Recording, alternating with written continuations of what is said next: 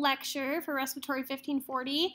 It's always a good feeling, right, to be nearing the end of the semester. This lecture is pretty straightforward and pretty short. I think there's only 10 slides, if I remember. Yeah, 10 slides. And it's specifically geared toward the credentialing and licensing process for respiratory care providers. And specific for here in the state of Utah. So we'll just go ahead and get started with the credentialing information. You receive your credential from the National Board for Respiratory Care. We kind of went over this website a little earlier in the semester. We went on there and played around with it. That is who credentials the respiratory care provider. So you have your credential, which is related to the National Board for Respiratory Care, and then you have your licensure, which is related to the state that you live in. The state provides your license, but the National Board for Respiratory Care provides your credential, given that you pass the test. So, how do you get your credential? Credential, essentially, is that you sit for your written and your clinical test. Your written test is called the Therapist Multiple Choice, the TMC test. And there are two cut scores for that test. You have a lower cut score, which if you pass at the lower cut score, you are awarded this certified respiratory care provider credential. And then there's a higher cut score that if you pass, you are awarded that certified respiratory therapist credential, and then that makes you eligible to sit for the clinical portion of the test. And then once you've passed both the TMC level and the credential, or TMC level and the higher clinical level testing, that's when you receive your registered respiratory therapist credential. So just quick recap, lower cut score, you are awarded this certified respiratory therapist level, but you're not allowed to move forward until you have passed the TMC at the upper cut score level. So at that point, you will receive your CRT credential and then be eligible to sit for your clinical simulation. And it just kind of goes over that here at the bottom. There are two exams required to achieve the RRT credential. You have your TMC, Therapist Multiple Choice examination, and then your clinical simulation examination. What is the process of passing the exams to be awarded the RRT credential? So, like I said, you have to pass at the upper cut level, and then you sit for your clinical examination. And once both of those are passed, then you are awarded the registered respiratory therapy credential. So what if you don't pass the TMC at the upper cut level? Basically, you pay to go take it again until you can pass it at the higher level. You are required to pay for these exams. They are not cheap, so that's another motivation to do well the first time, because it's pretty expensive to take them multiple times. You have the TMC is $190 for the first time, and then $150 every time thereafter. Sorry, my dog's got her squeaky toy right here next to me.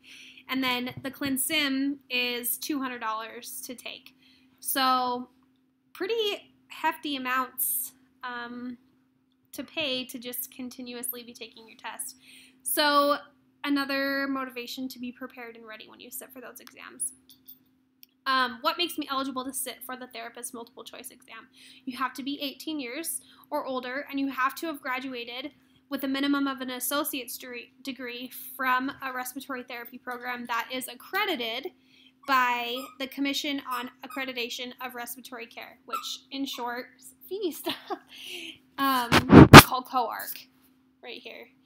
So you need to graduate with a minimum of an associate's degree from an accredited respiratory therapy program. Those are the main requirements listed. You have to be 18, and then that graduation from that accredited program. So we've talked about your credential. I spoke to it in the beginning, the credential and then a license, and they're separate entities. One you receive from the National Board for Respiratory Care, that's your credential, and the other you receive from the state that you live in, and that's the license. And here in the state of Utah, all of the licensing information can be found at this doppel.utah.gov website. And it gives you kind of a breakdown. You select the occupation, profession, and then you click respiratory care. In order to practice as a respiratory therapist in the state of Utah, you must obtain a respiratory care practitioner license from the Division of Occupation and Professional Licensing from that Doppel website. What is the process for applying for a state license? So you complete the online application, include a $60 non-refundable application fee, provide a copy of your MBRC certificate or original score report as a CRT or RRT, and then it notes here that you are not eligible for a state license until you have earned your credential as either a CRT or an RRT through the MBRC, National Board for Respiratory Care. You must provide proof of your credential. And then this licensure and credentialing, once you have earned either your CRT or RRT from the MBRC and received your license from the state of Utah, now you are legally able to practice as a respiratory care practitioner in the state of Utah. So it did mention here, I just want to point out that you can apply for this license, this state license, when you have reached the CRT level. But I just want to specifically note that more and more facilities and I would say it's more common practice now that you aren't hired unless you're a registered respiratory therapist. Don't quote me on that, but more and more that I talk to hospitals, at least in the Valley and up here in Ogden, they want you to be a registered respiratory therapist. That is the minimum level of care, of credentialing that they're looking for in order to hire a respiratory therapist. So it used to be that you just needed this CRT, but more and more as we move forward, hospitals and facilities are wanting you to have this registered respiratory therapy credential. And that's basically the gist of this whole lecture. It's shocking kind of how short it is. I want to point out the module gives you an example of what the application for Doppel looks like. Doppel.utah.gov website. Let's see, here we go. Respiratory care practitioner. Let's see if I can make this bigger. There we go. Yeah, it gives an example. This is literally what the application looks like. So pretty straightforward information. It's like any other state document. Qualifying questionnaire, your licensing information. I think you sign to it at the bottom. Oh, maybe I'm wrong. I thought I saw a signature.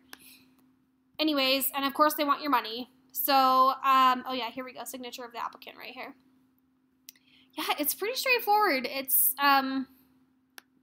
it gets easier once you pass your boards. That TMC and clinical simulation exam, we refer to them as your board exam.